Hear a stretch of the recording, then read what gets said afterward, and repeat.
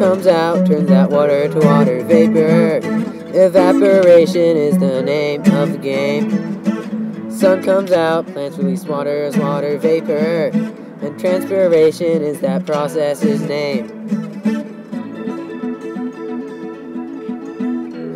Vapor made by evaporation. The clouds are made by condensation. Rain and snow is precipitation. Water collects with accumulation.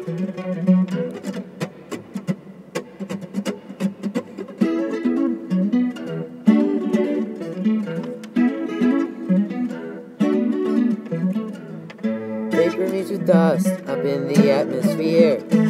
Water droplets form, that's called condensation. Droplets get too heavy, they fall down from the clouds.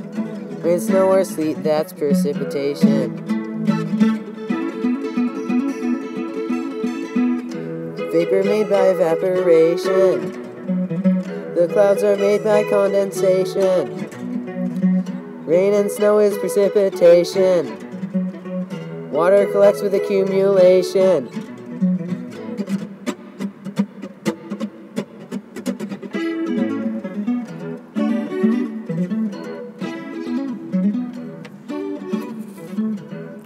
Through the watershed, water flows to the ocean.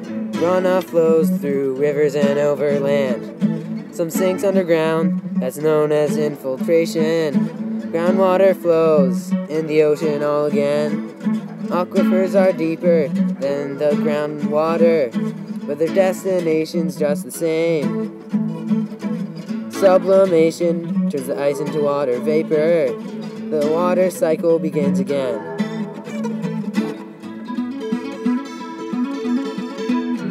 Vapor made by evaporation. The clouds are made by condensation. Rain and snow is precipitation. Water collects with accumulation.